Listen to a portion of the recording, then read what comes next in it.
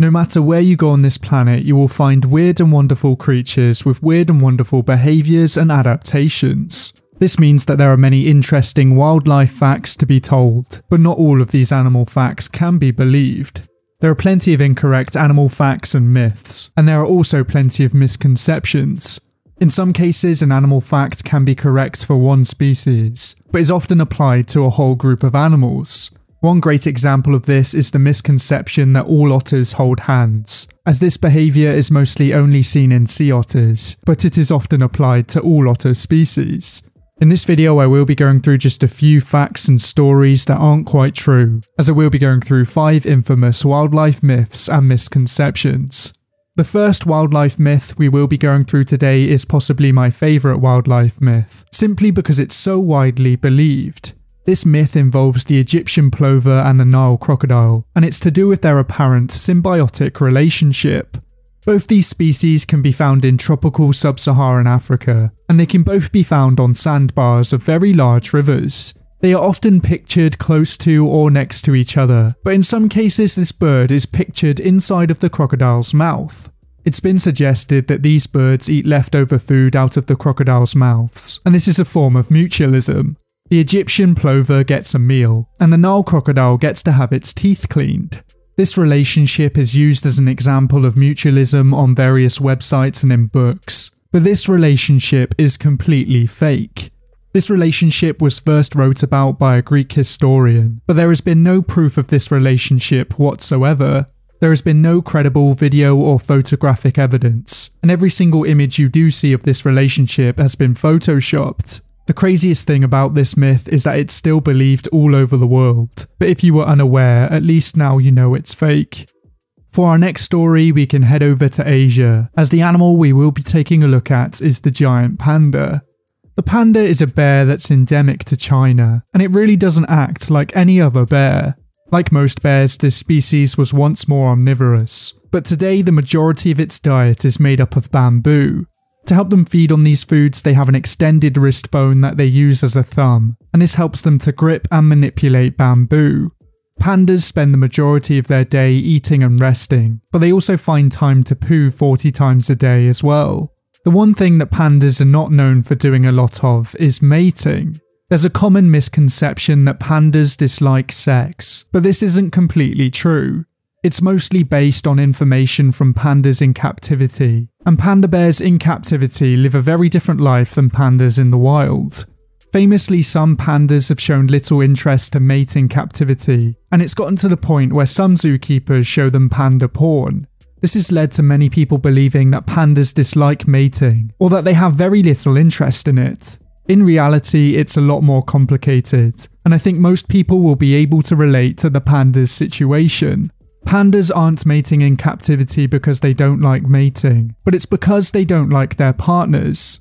In the wild, pandas are mostly solitary, and they only really come together to mate. During this time, females can be quite picky, and sometimes 3 or 4 males will try and court the same female. This means that the female will only pick her favourite males to mate with, but in captivity they rarely have this option. If a female is put in an enclosure with a male that she doesn't fancy, it's very unlikely that they will mate. In recent years, there's been more success with breeding pandas in captivity, and this is because females have been given a broader choice of males to mate with. Even if the female does find a male that she likes, the mating has to be done very quickly, as female pandas are only capable of conceiving a cub for a few days a year. So pandas don't really hate mating, they are just very picky, and really they have every right to be. Our next misconception doesn't involve a single species, but instead includes thousands of species around the world. That's because this story involves rabies, which has been an extremely dangerous disease over the past few thousand years. Rabies is an often fatal viral disease, and it causes inflammation of the brain. This disease affects humans and other mammals, and although it's seen by some as a historical disease, it's still a real problem today. The first rabies vaccine was created in 1885, but today not everyone around the world has access to a rabies vaccine. Around 59,000 people fall victim to rabies each year, and one of the scariest things about rabies is that it's virtually 100% fatal. Once symptoms appear, it's almost certain death, and the best way to treat it is prevention. In up to 99% of cases, domesticated dogs are responsible for rabies virus transmission to humans. Rabies is mostly transmitted through biting, but this is not the only way to get the disease. You can get it from scratches, abrasions, or open wounds, or if you're exposed to the saliva of a rabid animal. Because rabies is so deadly, of course most people are going to try and avoid it, but there is one famous misconception about rabies. Foaming at the mouth always indicates rabies. Although drooling or foaming at the mouth can be a sign of rabies, it's much more likely to be something else. It can be a sign of dehydration, anxiety, an upset stomach, or even motion sickness. If an animal tries to eat something toxic, it will also foam at the mouth. And all of these reasons are far more likely than rabies. In some cases, animals are treated as rabid just because they are foaming at the mouth, and the reality is it's probably just dehydrated. Rabies. Ugh. Our next myth is really quite a strange one, and it's possibly the most sinister myth on the list. In this story, we will be talking about lemmings, and their apparent behaviour of jumping off cliffs in mass suicides. Lemmings are in a subfamily along with voles and muskrats, and there are multiple species that can be found all over the world. They often play a very important role in their ecosystems, as they're an important source of food for many predators. One of the places where you can find a large number of lemmings is Alaska, and this is originally where the myth started. It wasn't started by some guy or a group of pranksters, but instead it was started by Disney.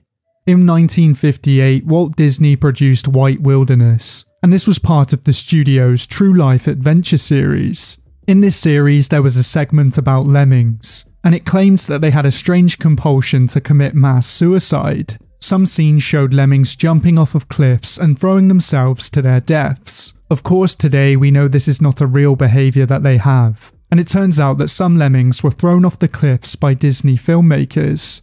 By using careful editing and tight camera angles, Disney were able to get away with this ruse, and this is why this myth is so widely believed today.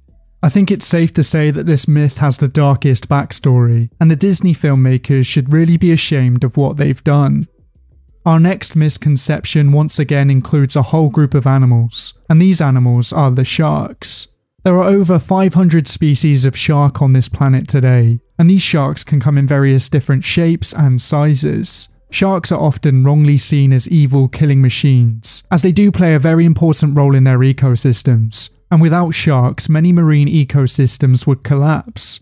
Strangely, this misconception includes all sharks, and it's that sharks don't get cancer.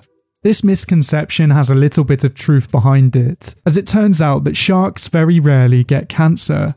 Sharks are known for being highly efficient wound healers, and they're known for having very impressive immune systems. This is why it's very rare to come across a shark that does have cancer, but we've known that sharks get cancer for more than 150 years.